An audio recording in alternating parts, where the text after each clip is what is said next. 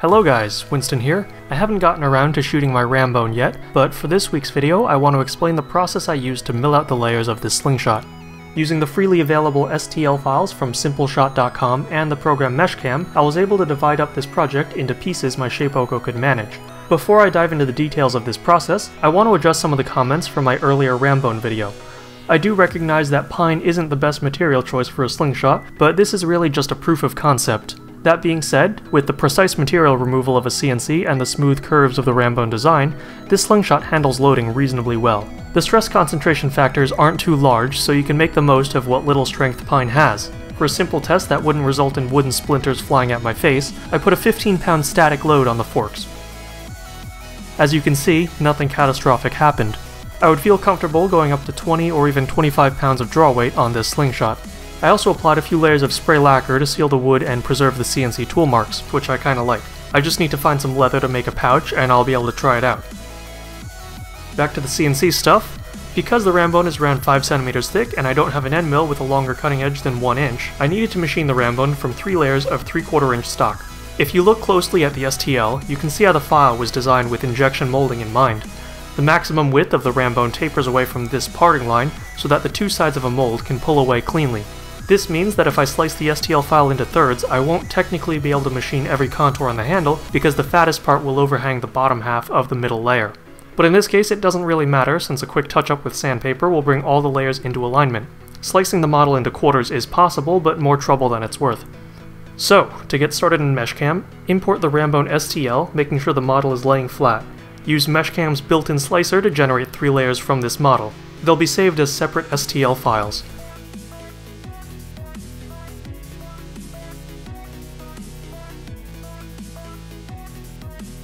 Open up whichever one you want to start with. You may need to rotate the model about the X or Y axis in order to make it machinable.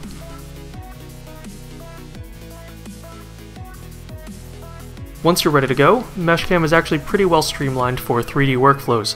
Looking at the program's sidebar, the first thing you'll want to do is define your stock. If you don't, MeshCAM won't allow your cutter to leave the XYZ bounds of your piece, and that means you won't be able to fully separate it from your stock. Redefine your stock material to accommodate at least 1 end mill diameter on all sides of your project. You can keep everything centered on the X and Y axes. Since our stock material is slightly thicker than our Rambone layer, we'll also have to take that into account here.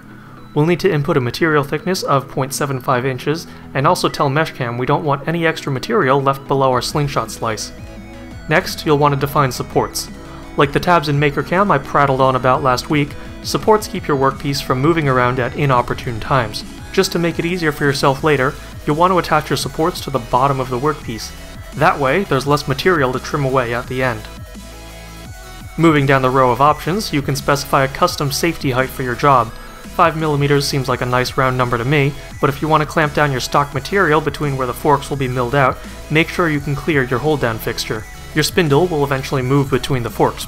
You have the option to redefine your origin, which I'm not going to bother with. I like starting out in the lower left-hand corner of my stock material. Likewise, you can also specify a max cutting depth, which I'm fine ignoring too. The cutter is going to stop at the bottom of the Rambone slice, which we set to be coincident with the bottom of the stock material. The middle item on the bottom row of options allows you to specify a custom machining region. You can create an exclusion zone for your spindle or specify an extra area to mill out. We won't need to touch this either. The last step you'll want to do is to generate your toolpath. In the upper left-hand corner of the window that pops up, select Machine Geometry plus Margin. This will keep material removal to a bare minimum. You'll want to specify a margin just larger than your cutter diameter. Next, selecting one of the end mills you've pre-programmed, plug in some reasonable feed rates and cutting parameters. On the right-hand side of the window, you can select different finishing strategies. I picked passes in the Y direction since that would maximize the cutter's time approaching the workpiece perpendicularly.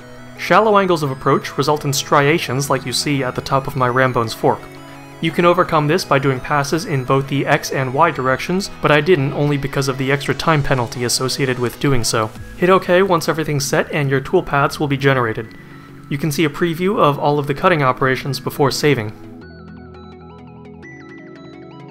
If you want to see the program's progress at any particular point in time, you'll have to use G-code previewers like OpenSCAM. Although this isn't a review of MeshCAM by any means, I do want to say that the software is very good at what it's designed for, 3D milling. It's very powerful despite its basic appearance, but if all you want to do is 2.5D milling, then it's probably overkill. and in fact it may not give you the most optimized toolpaths.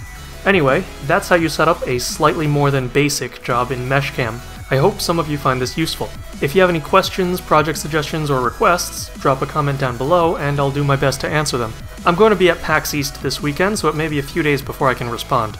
I want to thank you all very much for watching, and I'll be back on the interwebs with a new video in around 2 weeks.